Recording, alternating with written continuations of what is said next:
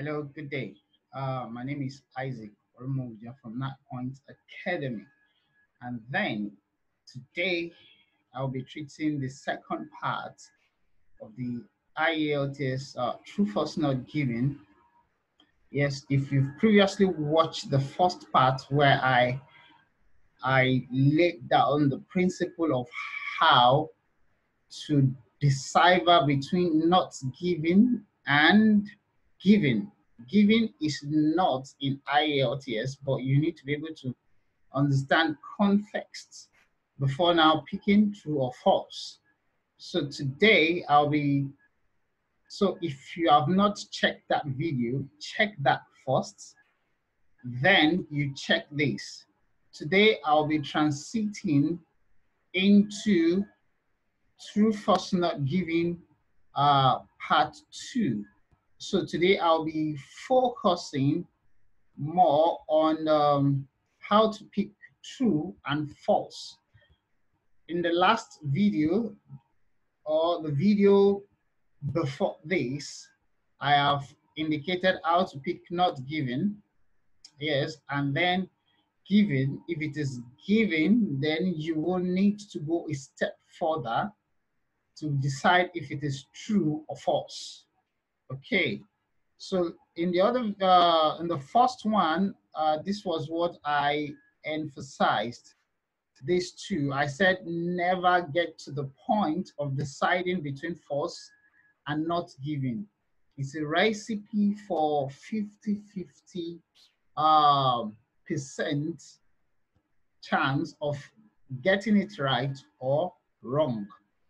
Okay, I said the first thing you need to do is to decide if a question is given or not given. I laid down the principle yesterday in previous posts, and I'm going to do a practice as a refresher. Okay, given means the context of the question and passage is the same. What do I mean by that? Question and passage are evaluating the same thing. Focus on context and not the content. Content can be confusing. I gave a typical example yesterday in the last lecture. Are they qualified for the Olympics because of his sterling qualities? Are they won medals at the Olympics because of his sterling qualities? They have the same content, but they were not evaluating the same thing. One was evaluating what made Ade win gold or win medal at the Olympic. One was evaluating what made Ade qualify. So they were not evaluating the same thing. So it is not given. If you find out of question, it is littered with almost the same content, but context was not the same. Okay, so we will go into the practice today. I've highlighted them. This is the question. I've highlighted where they are in the passage. You know, if you have reading difficulty, there's a video I've also done about how to read properly in IELTS. You need to check out on the video on the YouTube channel as well. Okay, so here now, you can see the question is you should not arrive more than half an hour before your allocated start time. Okay, this one was trying to tell them, give a guideline on when to arrive. Please arrive no earlier than 30 minutes before the time, that's time. It's also trying to give instruction or information on when to arrive. Okay, so they are measuring the same thing. So in this case now, it is given. Later on, we'll have to evaluate if it is true or if it is false. When it is given, you will narrow down to true or false. Okay, this one, your rider identity card will be sent to you. Okay, I did not see it here, rider's identity card, when it will be sent. It was not mentioned here, though I will pick it as not given. But subsequently, if there is any indication to that being answered, I will return to it.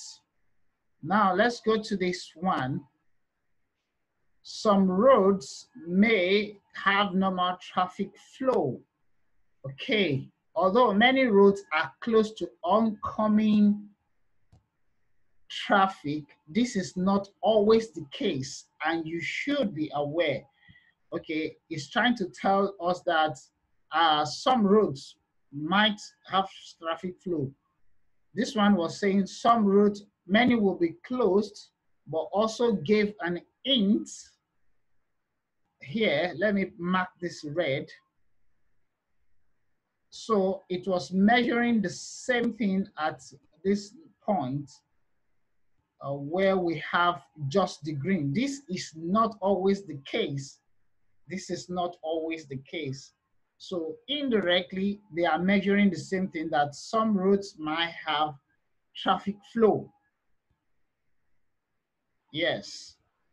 So this one is given.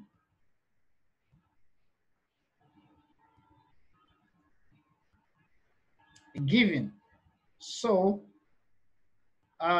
helmets are compulsory for all participants. It's giving instruction about wearing helmets. Yes. This topic is wear helmets, but we would like to see every cyclist on the ride wearing helmet. Is also giving information about, yes. So they are evaluating the same thing. So this is given. Okay. The next one, refreshments are free to all participants. Is trying to tell us about refreshments and then the condition for getting refreshments. Okay. More, okay, look, refreshment stop. Look out for these along the route. Most are organized by, and their prices give you real value. So they are trying to evaluate, yes, the condition, whether there is price or not. So it is also given. Please, if you are just checking this video, please, I would like you to just check the previous video to understand how the process. This is just a refresher. Okay, this one, 6. If you need a rest, you must get off the road. Is evaluating condition for getting a rest. Okay, if a motor slows you down, but you have just stopped for a rest and don't need help, please give a thumb up. Okay, so if a road marshal stops you and thinks that you need help while you are resting, okay, are they measuring the same thing? No, this one is evaluating that if you need rest, this is what you must do. This one is saying if somebody mistakenly take your rest as needing help, they are not evaluating the same thing. So this is automatically not given. Okay. Okay, so let's go to the next question now before we now move on to how to pick true, false, not given. Oh, sorry, true and false. Okay, first aid staff provides cycle tapes. Our first aid staff can supply bin liner. They are measuring the same thing, what their first aid staff can provide or supply. Okay, so this is given.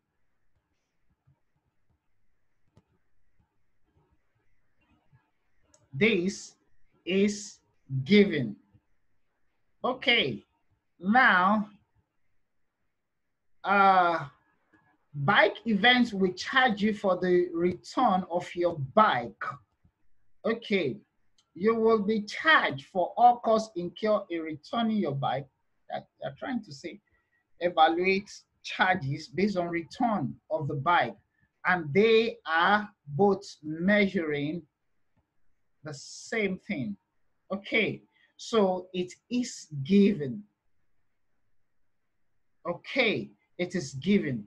So that's the question. We've treated that. Now I want to go back, now move on to true, false.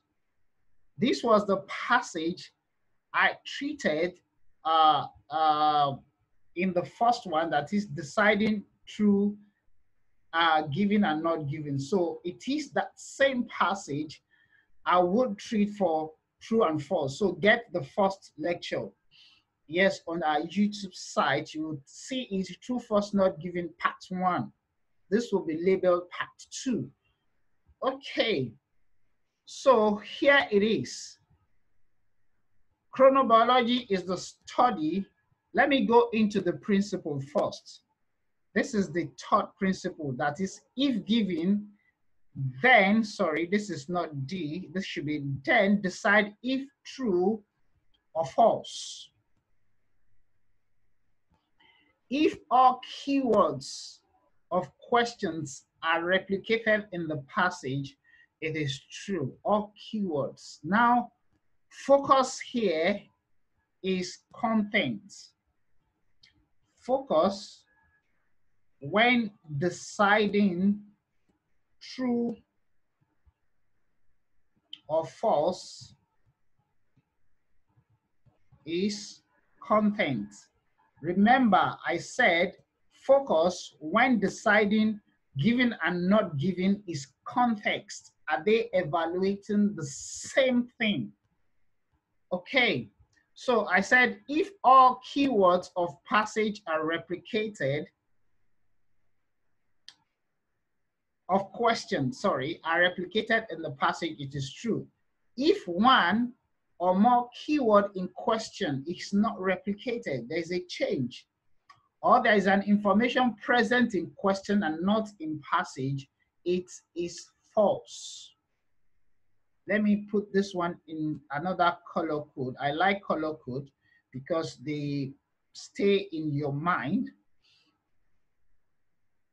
So this is how we get falsehood and then truth. Okay, it's a process.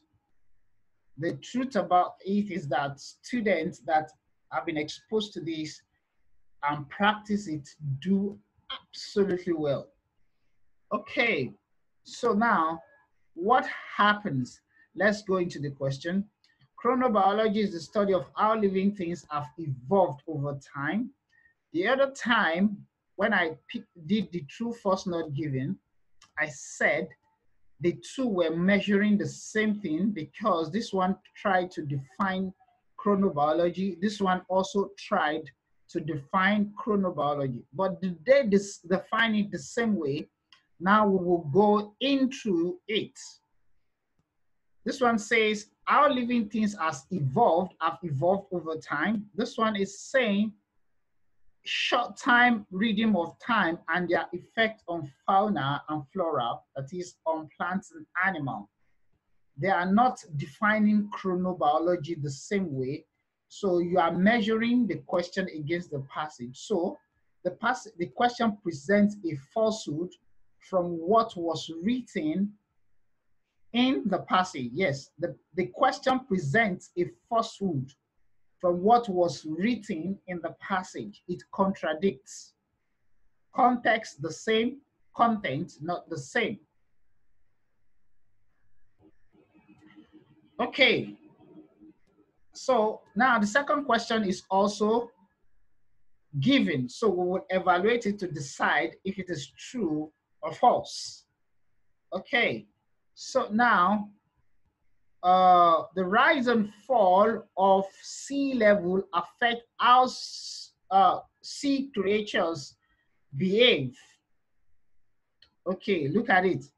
Marine life, that is sea creature, for example, is influenced, affected by rise and fall tidal pattern. So synonyms was used throughout, but they are saying the same thing. Rise and fall of sea level, that is tidal patterns, and sea creature, that is marine life. So sea level rise and fall affects our sea creature. Marine life is affected by tidal patterns. You can see that every keyword is replaced, whether directly or in synonyms. So this is true. So it means the question stated directly what the passage stated. Okay, but if it is not stating it directly, it has altered that information, it will be false. Okay, the third question is not given, so no need evaluating further. Not given is a straight answer. So let's go to the next one now. This one was talking about circadian rhythm.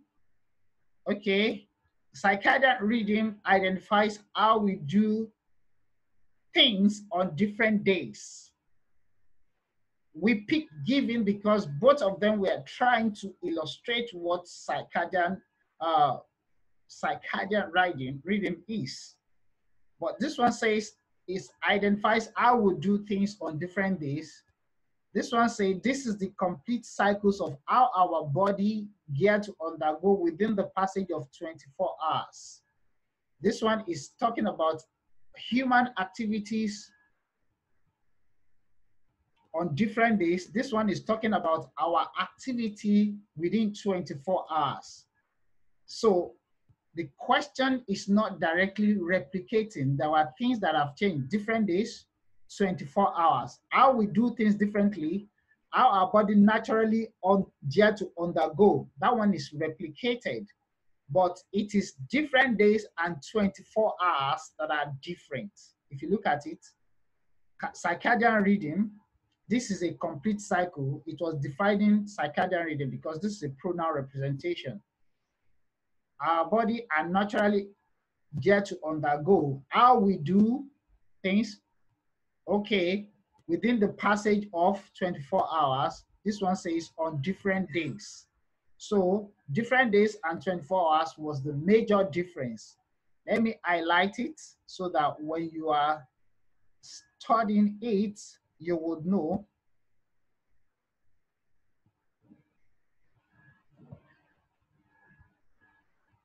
Okay, so this is false.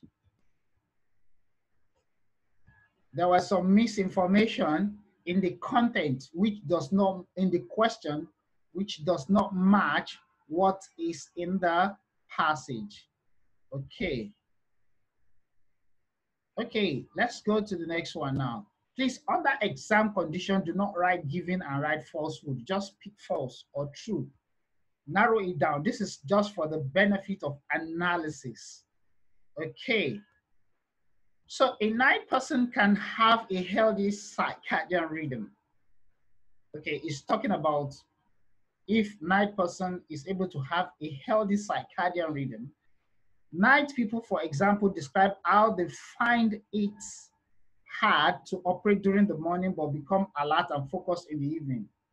It didn't talk about whether they have healthy circadian rhythm here. It just talked about the difference they had with another set of people. But this is where it's clearly states. Let me indicate this in another color. This is a benign variation. Benign means unharmful, neutral variation. So a night person can have a healthy, so according to what is being said here, it has been replicated. Night person, healthy. This benign variation means the person also is healthy, neutral, good. So it is true.